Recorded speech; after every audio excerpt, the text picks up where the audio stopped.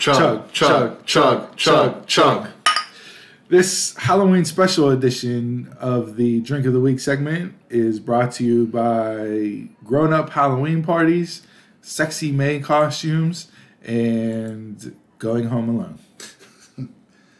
Womp womp. Womp womp. For Halloween, we decided to go with Whole Hog Beer's Casper White Stout. And if you can't guess it already, Casper the Friendly Ghost, Exactly. Casper, Halloween, tying it all together for you folks. Whoop, whoop. So if you guys remember, we tried Whole Hog's Pumpkin Ale a few weeks ago. That was Steve's favorite pumpkin ale.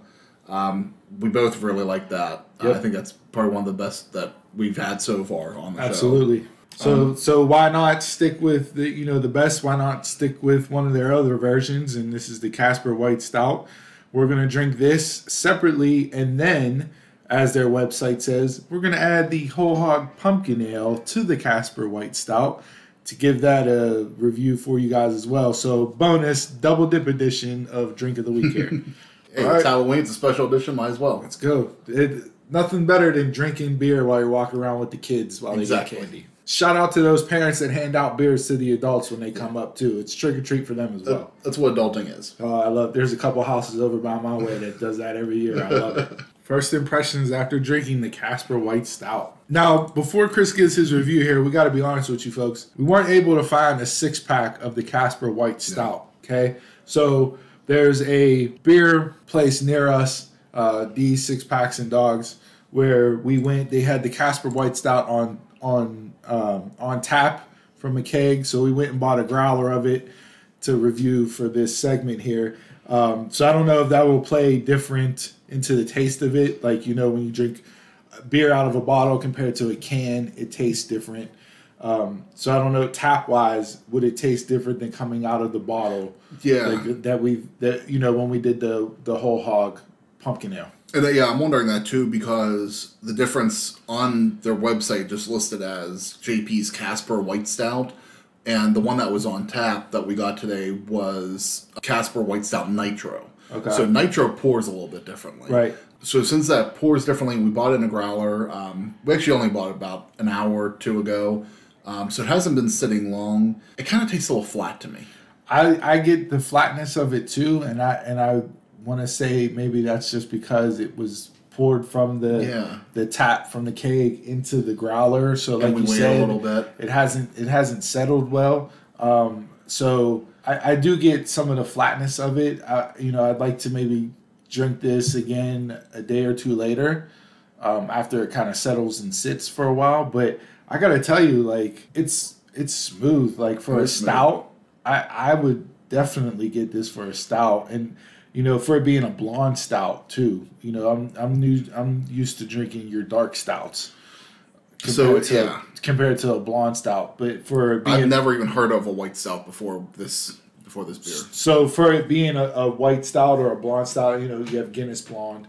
Okay, is another white stout, but I would definitely recommend this for sure if you're out at a place that has it.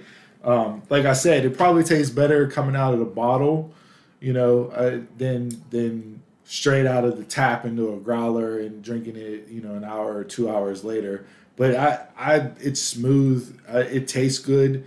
Not really sure flavor profile wise what I'm picking up. I can't really put my finger on it. I just know that it tastes good. Just to divulge a little more information other than like how we bought the beer, we also are taping this after we drank another beer. And the beer that we had before this was from a couple weeks ago that we did the review on Southern Tier Cold Brew Coffee Pumpkin. And I'm not sure if the coffee's still lingering on my palate, even though we tried to cleanse our palates afterwards. And because I'm still getting some coffee, but they do have in the description that there is coffee hints in this beer. So it's probably it might be the coffee hints. It could be because I don't have the bitter aftertaste from the pumpkin coffee cold brew that we had. I definitely enjoy this. Like I said, I have no problem drinking this as a white stout. More of a dark stout guy myself. So it's not as creamy as some other stouts that I would normally drink, and that's kind of one of the reasons why I do like stouts. The creamy, the flavor. because I like the chocolate. I like the But again, the coffee I would go into that's the difference between a dark stout and a white stout. Yeah, could be. So yeah, I was really kind of hoping maybe it would be similar, just the same thing that you would get from a dark stout and just put it as a light beer. Before we add the pumpkin or the whole hog pumpkin ale to the white stout, like the website says, on a scale of 1 to 5 sumos, what would you give the Casper whole hog Casper white stout by itself? Me, I'm a little disappointed. I think I'm going to go with a 2. Okay, I won't go as low as you. I'll go with a 3. I'll keep it middle of the road. Okay. I think one of the, like we said, the factors of it being from a keg into a growler, kind of tasting it after another beer. By itself, I would go a 3. I would definitely circle back around and drink this again later on to see if my view of it changes. I agree. So I might put an asterisk. I would put an asterisk next to it for sure. But so a 2 for you, a 3 for me, with an asterisk to go back and try it again. Yeah. So you folks out there, if you're out there, try it. Let us know what you think.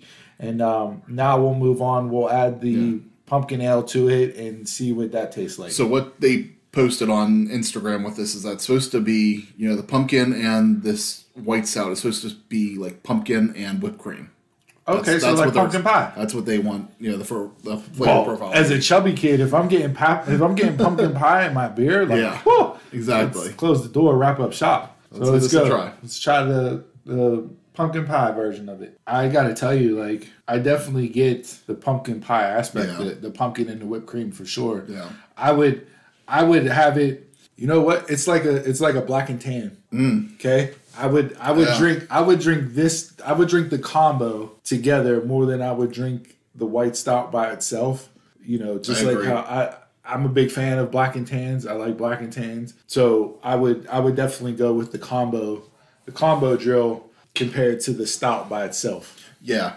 I really feel like in that first sip, I didn't taste coffee. So I kind of feel like that wasn't my palate, or the pumpkin, the spice and everything just cleansed it more. Definitely that first sip, I did feel like I was drinking pumpkin pie. So their description was spot on, and I enjoyed this combination a whole lot more than I enjoyed the white stout by itself. Yeah, drinking it some more here, the combination definitely works.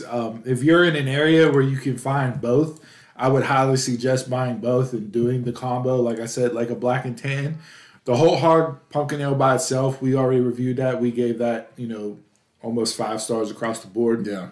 And that, honestly, I don't think it really changed my score at all by adding that in. No. I just enjoyed it a different way. Right. Absolutely. 100% agree with that. No doubt. So the combo version of this, what would you give on a scale of 1 to 5 sumos? I'd still keep it the same. That's what I was saying. I don't feel like the combination changed my original score in any way. It just was a different variation of it. So I gave 4.75 the last time, and I'm going to keep it there. Okay, I'm with you. I'll go a 4.5 on the combo. I believe I was a 5 on the pumpkin ale just because that's my number one. Whole hog's my number one.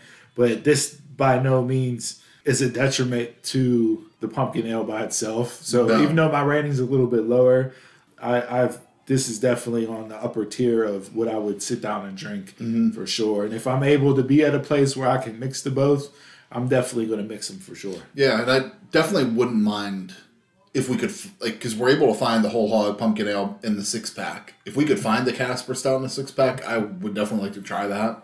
See if there is any difference between the nitro draft. Between the nitro and the regular stout. Yeah, hey, whole hog, we're going to tag you in this, and if you're listening, send the dumb marks here a way to get the white stout itself compared to the nitro brewed white stout, so we can give that a legitimate review by itself.